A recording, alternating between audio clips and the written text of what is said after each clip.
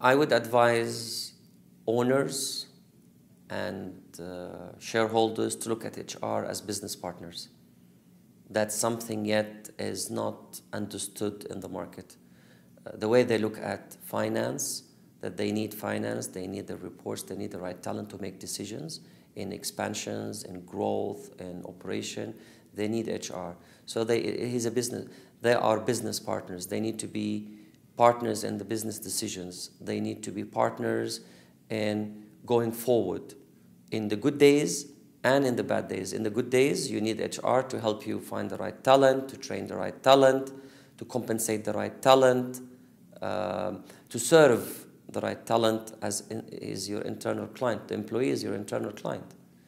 And in bad days, also you need the HR to make sure that your policies and procedure does not hurt impact the employee. At the end of the day, these are employees who have families and who have responsibilities. So the HR is really a business partner in any organization. And that yet to come.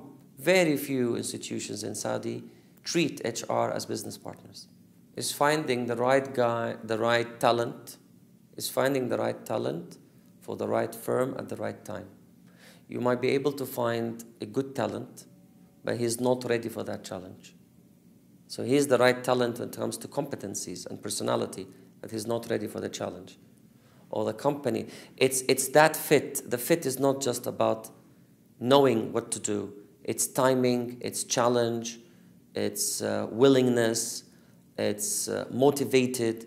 And for the senior talent, especially, the compensation side is not always the issue. It's finding the right employer, the right business environment, the right challenge. Is this something they would wish to do for the future or no? And vice versa from the employer side.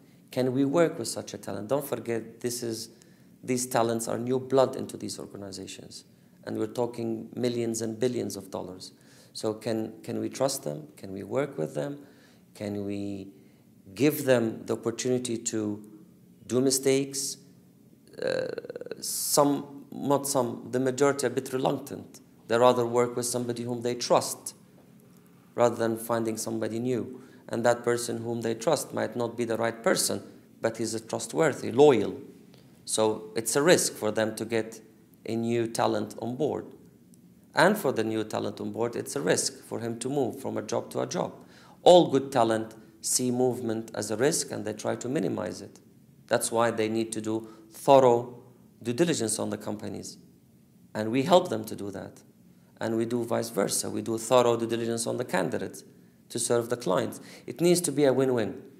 We can't look at the interests of our client without being very transparent with the candidates. It goes both ways. I've been doing business for, let's say, 18 years. In search, 8 years. I'm optimistic.